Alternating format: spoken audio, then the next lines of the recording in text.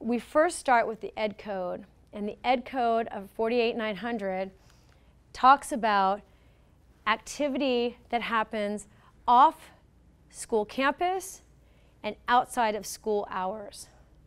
That is where the schools are able to discipline under the Ed Code for online activity. This is really, really important because for the cases that we can't prosecute criminally or we choose not to because we think a rehabilitative strategy would be better suited on a campus level, it doesn't mean that the school can't enforce the Ed Code and restrict after-school activities, sports programs, anything, even school attendance. There are many things that the schools are doing now to redirect their students from juvenile crime and juvenile criminal liability.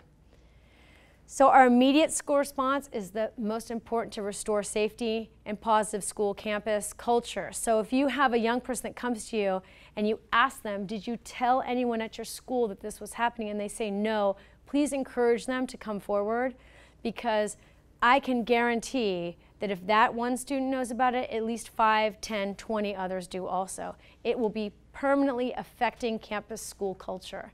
And we've seen that time and time again when these internet cases kind of take flames and start burning down our campuses. We also want to make sure that our young people know, and we know, how to remove and report.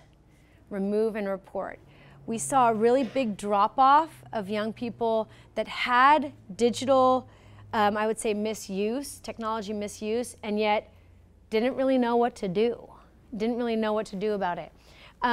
Report it not only to the site itself, so you can report it to Instagram, at Snapchat, and Kik, and Facebook, but you can also look at organizations like withoutmyconsent.org, and then of course report also to the police department. I don't want people to feel like if they report to the police department, it's going to be like some minor is going to be going to juvenile hall. The whole point of having a digital safety curriculum is to recognize those cases that need the criminal justice system for juveniles and the ones that just need some education and redirection. And that's my entire job, is to make sure that we're rehabilitating our students that make bad choices online, that don't need the supervision of not only the criminal justice system, but the probation department. Let's sit down and talk about it. Most of our problems are solved that way.